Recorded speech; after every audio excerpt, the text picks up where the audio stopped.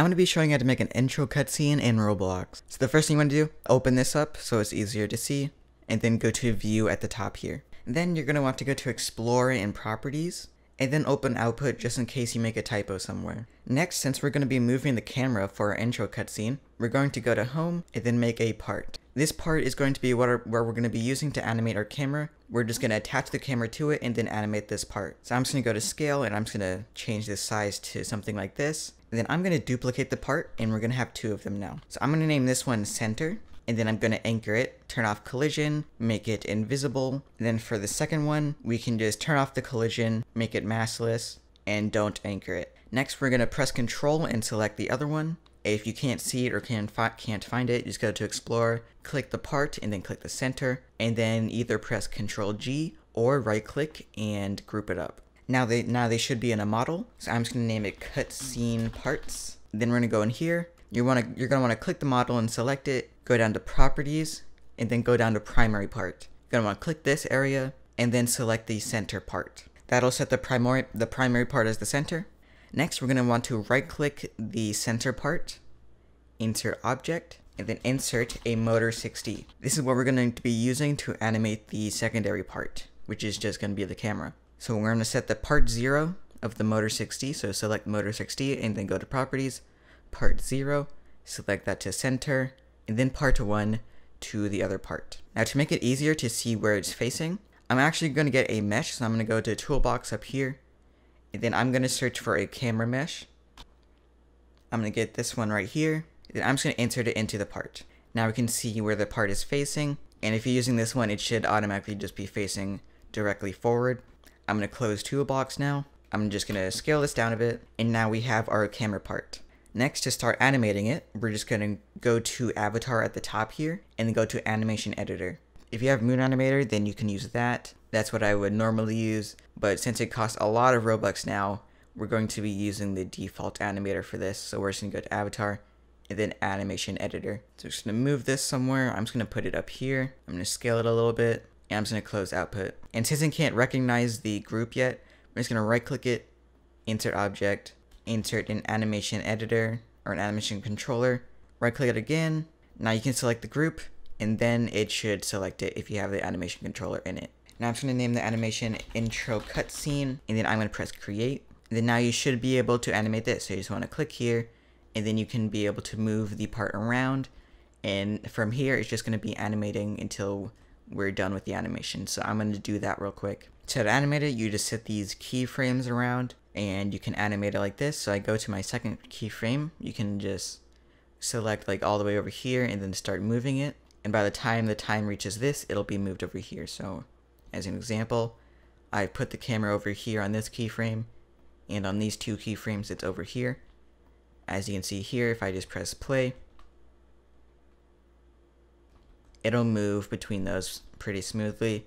To make it smoother, I usually just select these, right click, easing style, and then you can choose some of these like cubic V2, and then you can change the easing direction like in out. This is what I would recommend. As you can see here, it'll move a bit smoother. Now since this is just a tutorial, I'm just gonna go with this animation. You can add more to it and you can add other rigs as well if you wanted to, but I'm just gonna go with this. Next, once you have your animation, you just want to go to Publish to Roblox, and then this should pop up on your screen, and intro cutscene, and you just want to press save. Now this part is important. Before you close this, go to the ID here and click right there. It'll copy it, and you want to keep that. Now you can close it. And then we can close the animation editor entirely, and it'll reset. And then I'm gonna open up Output again.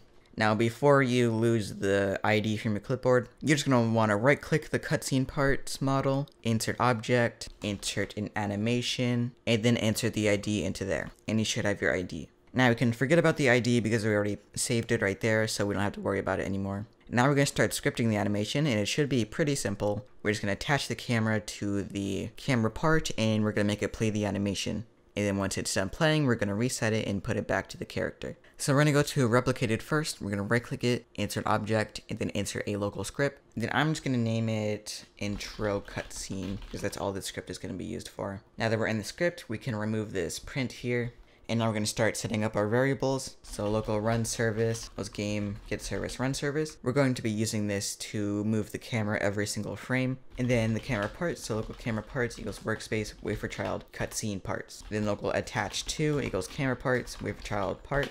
We're going to attach the camera to that. And of course we got to get the camera itself. So local camera is workspace.CurrentCamera. So we have all of our variables here. First, we're going to set the camera type to scriptable. So camera.CameraType equals Enum.CameraType.Scriptable, meaning it won't follow the character or anything. Next, we're going to attach the camera to the part, which is pretty simple. RunService BindToRenderStep, which is just every frame. CameraCutscene, you can name this whatever. And then set the render priority to the camera value +1, meaning it has pretty much the highest priority that it needs.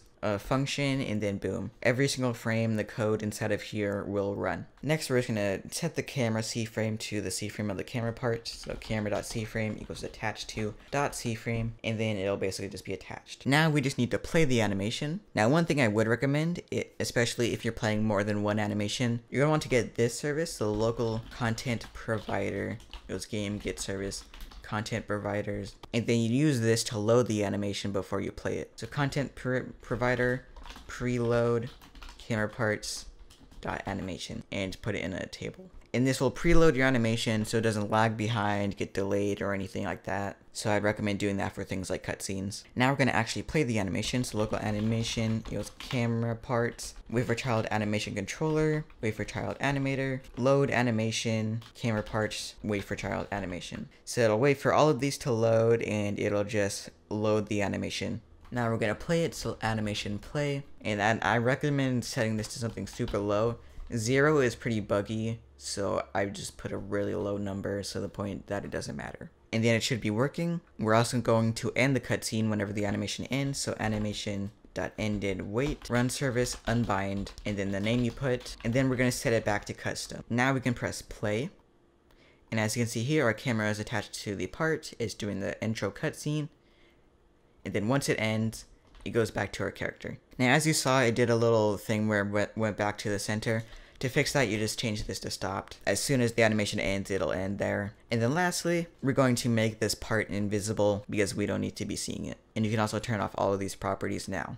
The script will be in the description and the pinned comment. Make sure to slap the like button if this tutorial helped you, subscribe for more daily tutorials, and peace.